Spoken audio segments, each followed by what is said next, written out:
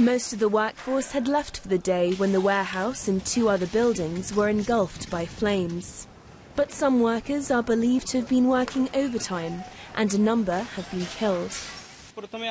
I came here to search for my uncle who was working here, but I haven't found him. I heard the fire started when the silencer of a machine exploded. Many people ran out of the factory, but a few could not get out. The Aswad Composite Mills factory is in Ghazipur, 40 kilometres north of Dhaka, and it's just one of Bangladesh's 5,000 garment factories.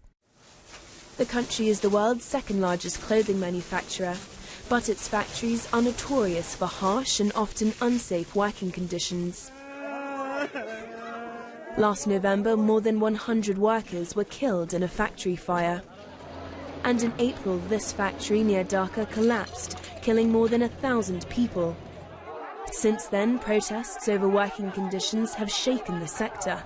The authorities and the companies who use the factories, many of them Western, have pledged to improve safety standards.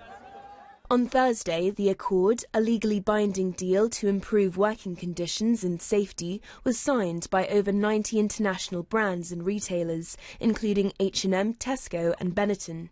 They released a list of more than 1,500 factories they use, although it doesn't show which brands use which factories.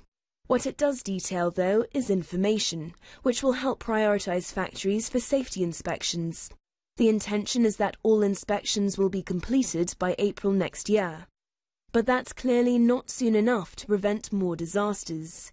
The Aswad Composite Mills factory was on the list. The cause of the fire there hasn't been confirmed, but it's believed to have started in the knitting section.